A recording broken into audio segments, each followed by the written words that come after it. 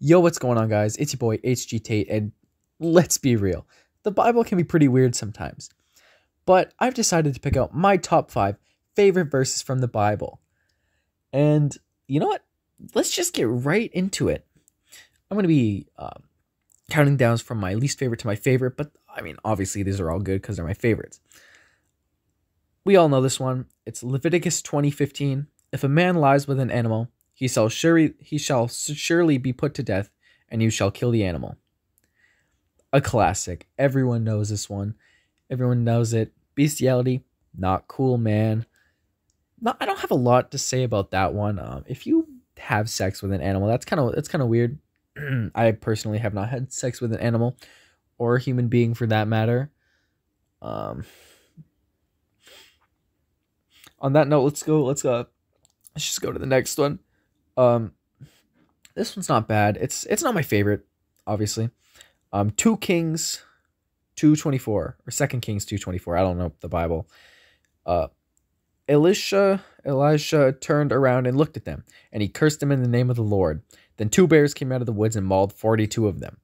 So I don't know the context of this. I just thought it was funny.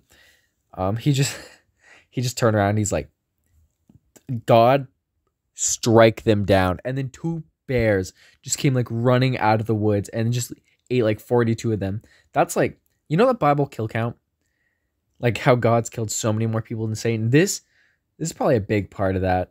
42. That's crazy. God's crazy, man. Christianity, man. All right, let's just move on to the next one. This one's really good. Numbers 31:17. Now kill all the boys and kill every woman who has slept with a man. That's it. Now that's it. There's no more.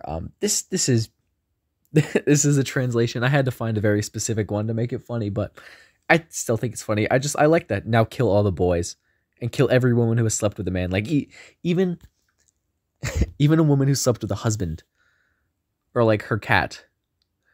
Like not like that. Not like that. Like you like sleep with someone once, and I know it means like sex, but like I just think it's funny, like how the Bible just doesn't mention it's like sex. It's just like sleeping, you know. I just think now kill all the boys is funny. Like imagine God's just like you know, you're just chilling and you're just like a 5-year-old kid and you're just like chilling there, you know, playing with like Legos or whatever, and God's just come down and he's like, you know what? You know what I think would be really funny?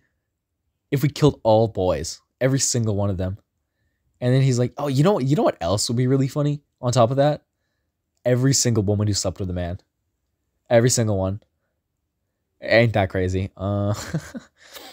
Yeah, I just I just think it's a really odd one. I think it's very specific and it needs a lot of context. And maybe it's whack out of context too. I have no clue.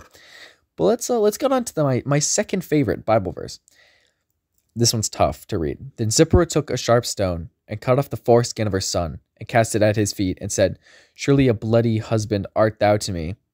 And this is Exodus 4:26 apparently. So he let him go. And then she said, a bloody husband thou art because of the circumcision. So I think him is Moses. So this reads like a really bad fan fiction. Like something you hear at like Sonic. It's just like, it's really weird, like just cutting off someone's foreskin, like a kid's, like this is a baby, I think, and he's just like cutting off the foreskin, tossing it at Moses' feet.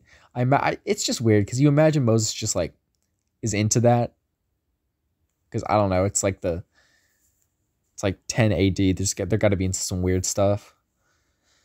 But yeah, that one's just weird. But let's get into my favorite. This one is so good. It's so funny. Deuteronomy 23:1. A man shall not marry his father's wife, nor shall he dishonor his father's bed. Already starting off good. There's more. Already starting off good. A man shall not marry his mother, or I guess his father's wife, because that could be your stepmom, I guess. But I don't know why you would do that. You just be like, oh shit, yo, my mom's kind of fucking hot though. Like, yo, you see her? Yo, she out there with like that I don't know what they wore in the like sandals. See, oh yo, so you see her 1080 sandals, bro. She got the she she got the Jesus tens, bro. She got those Leviticus jeans. Okay, but enough of that. Let's get on to the juicy part. No one whose testicles have been crushed or whose penis has been cut off may come into the assembly of the Lord. So if you don't have balls, you just can't. You can't. I imagine this is how it plays out.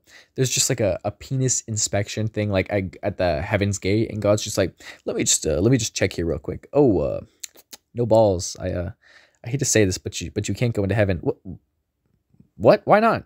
Sorry, man. I don't make the rules. Yes, you do. You're God. Gay person says what? What? Fuck. But yeah, I think that might be how it plays out. I don't know. I get it. Like, I think it's like a very specific context as to like how it happened or like what this line means, but it's just so funny out of context. And I guess that means not all dogs go to heaven, because I'm probably saying right now, like 9 out of 10 dogs, no balls. So your dog is going to hell. That's all I got to say. But that's it for this video. If you guys enjoyed, make sure to like and subscribe and comment down below. Shit, I'm making this up on the spot. What's your favorite food? Your favorite food? Yeah, that's a good one. All right, see ya.